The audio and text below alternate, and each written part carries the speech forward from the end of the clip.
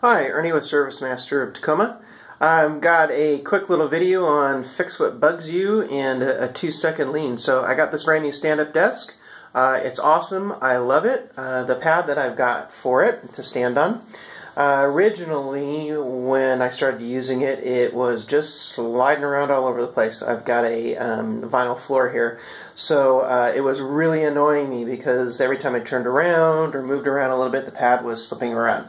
So what I did was just made kind of a quick little fix here. I put some Velcro on the back of the pad, as you can see here, and then I've got the little attach points down on the floor.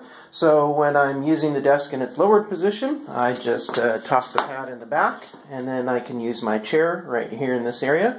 But when I'm using it as a stand-up, then I just move the pad on over on top of the Velcro, and now when I stand on it, it does not move around at all. So that fixed what bugged me. And then 2-second lean.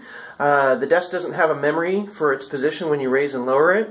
So instead of wasting a bunch of time kind of figuring out which was the best height that I liked or that I had it set at, I just took a little piece of Kaizen foam and some double stick tape, put that on the wall.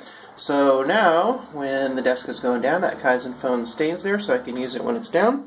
And when I want to raise it up, all I do is just bring it on up to the height of the foam, and then there I go.